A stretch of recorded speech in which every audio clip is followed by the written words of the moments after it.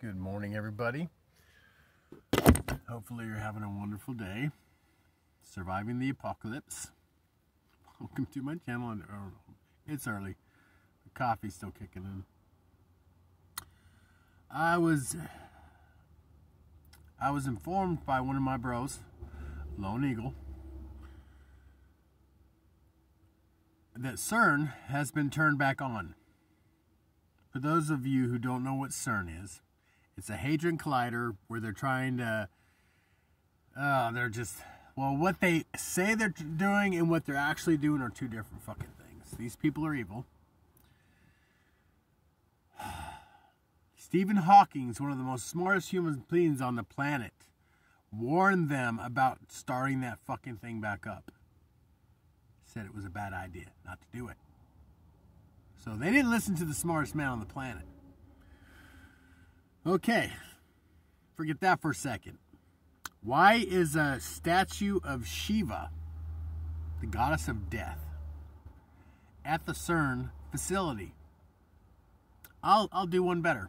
Why is there a video of a bunch of people in fucking black robes at night with torches surrounding a blonde chick who gets killed in a sacrifice fashion? It's out there. There's a video. Oh, later on they said some people just showed up and it was a stunt and blah, blah, blah, and it was just employees having fun or some bullshit. That must not be a very secure facility if they can just have a bunch of assholes show up and just kill somebody. Oh, by the way, the whole idea of CERN is for the darkness to destroy the universe so it doesn't have to share it with the light. This is going to get complicated. Way back in the day, the Mayans, Toltecs, or whatever the fuck they were doing blood sacrifices hard to their Quetzalcoatl god, the fucking Lizard King, whatever, right? To appease the Lizard King, to bring on the time of the fucking darkness, which is what we've been living through, people, for the last fucking thousands of years. And did you notice how well it went for the Mayans? After they did all that blood sacrifice, they ended up getting wiped the fuck out. So they brought about their own demise. Their own destruction. Oh, by the way, they've actually discovered some new temples and new cities in South America. Just covered in jungle. Really badass stuff. So the shit we still don't know about, right? Okay. So here's what the Age of Aquarius is all about. The Age of Aquarius is an age of enlightenment. An age of love and light, where evil has no place. Basically, the world's been run by cunts for the last thousands of years, and there's a shift. The balance has to be kept. I talked about that before. So we have a balance that needs to be kept, and the darkness doesn't want to share that balance. It doesn't want to have to get back to light because it's a time of light. The Age of Aquarius is a time of peace, not war. We're going into a time of peace, and darkness doesn't want that. And here's the fun part. It's not fun.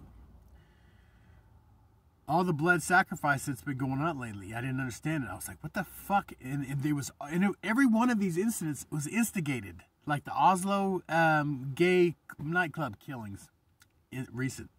The mass shootings at the school. They let that kid go through there and just kill all the kids and just waited to let them bleed out. And the truck full of people. These are all deaths. These are all painful. They are all sacrifice. These are sacrifices. Like I say, people, dying in a trailer of heat stroke by 50 people plus dying in a trailer all at once is not a normal fucking way for a human being to die. So that reverberates. And then bad guys understand that. And they want it to reverberate in the negative. They're trying to bring about the end of the fucking world. Have you noticed how everything they do is just doesn't make any sense, like logically? If you were owning a business and your business was the world, you would have already gone out of business because your business plan is just absolutely nonsensical. Nobody would even back you financially, but they're running the world. And I'm concerned about CERN because I did not realize it. And as soon as I was hit to the CERN being turned on, it just clicked. Blood sacrifice. Like I said, there's a video of them actually, a bunch of assholes in robes, killing a young lady, fucking stabbing her. Some guy, some general was a janitor or somebody at night, fucking just in an upstairs fucking building, looking down, filming it, going, what the fuck are these people doing, right? Just filming it, and they're all gathering around. This is in CERN, Switzerland. And there's that big statue of Shiva. And they're gathering around the statue of Shiva. And there's this blonde chick, and they're laying her out. And as soon as they stab her, the dude's like, what the fuck? He cuts away. Because he realized what the fuck is going on. He's like, what the fuck am I just witnesses, right? And it freaked the person out that was filming it. As soon as they stabbed her, she's like, as soon as they fucking bring out the knife and stab, he's like, what the fuck? You know, that's... Okay. So, like I said, there's a spiritual war going on that most people don't know about. YouTube is a part of the spiritual war, and they're on the dark side. Like I said, my channel has been shit on from day one by YouTube. By algorithm, by employees. I got 600 plus videos, and most of them are just about self-empowerment, self-love, believing in yourself, not taking shit from anybody, not being a victim, not being a slave. I'm getting no to 1 views after 600 videos. Any mathematician just look at the numbers. Don't even watch my videos. Just literally from day one, go down the list to my very first video, and you just go up the list, and you'll see that I got no play. I'm getting no love from YouTube. Why? Why is my stuff not getting any love from YouTube? Why isn't YouTube not promoting self-love like I am? Telling people that they should empower themselves and not be fooled by the bullshit and the lies that are being told by the politicians and the mainstream media. Because they own YouTube. They own Google. A great example is CNN. If you go to Wikipedia and you type in CNN, and it'll tell you. I'm just going to verbatim because I don't have to go to it. It's going to say, you know, the most trusted name in news, reliable. They're going to use words like reliable, you know, honest, fair. And then they go to someone like the Gateway Pundit, who is basically not a liberal. And they called them far right, which automatically makes them sound like a Nazi. Hoax, they use the word hoax. This is the Wikipedia talking about somebody's website. So whoever this Gateway Pundit guy is, this news organization, they're getting shit on by Wikipedia and Google from get-go. Can you imagine having a business and the first thing people see when they go to your business is a con artist, liar, thief? That's what they say about Gateway Pundit. It's like conspiracy theorists, hoaxes, and, you know, it's like, oh my God, really? So they're already owning the information. That's what I tell people to get Encyclopedia Britannicas from '85. Because that was before they started fucking tampering with the shit. And I guarantee you the stuff that you're going to read in the Encyclopedia Britannica is different than the Wikipedia. Wikipedia is just bullshit. Oh, there's another great example of...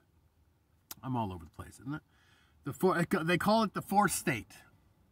Basically, the fourth state is journalism, is reporters, it's news. They're supposed to be separate, but they're not. They actually said the whole point of the fourth state was basically to keep power in check. Wikipedia changed the definition of the fourth state to where it was okay to basically, yeah, it was okay to fucking basically be biased. And I was like, oh my God. So, what have we learned today, children? That CERN is operational, that they're trying to destroy the world, that they're all evil fucking cunts, and like I said, blood sacrifice, that's what they needed. And that's part of they needed the blood sacrifice before you even turn that bitch on. And we're not done yet. They had the war in Ukraine too. That's mass casualty right there. Just horror, strife, fear, generating a fear factory, right? I'm pissed. God's pissed. The universe is pissed. We're tired of this shit. We're going into the age of Aquarius. And these people are losing their fucking minds. And they're all evil. And they're all in control. So we got to do something about it, people. I don't know. I'm just waiting for God and karma to just put the fucking hammer down on these assholes. You know, I'd love to just sit back and have my favorite beverage and snack and just enjoy the fall, right? Watch these assholes crumble. But they're still up. They're still running around causing fucking havoc. And YouTube's a part of it. This channel is just... Yeah, it's frustrating. It is. I've spent 2 years nurturing this fucking channel. And these pricks can sit there and go, okay, That's not going to ever see the light of day. That video's not going to see the light of day. You notice how all my videos, a lot of them, especially the latest ones, after I got that first strike, I only get one view. Just one view. And then silence. There'll be a day, there'll be a reckoning for this. But this is for, you know, for my supporters. Thank you for still watching.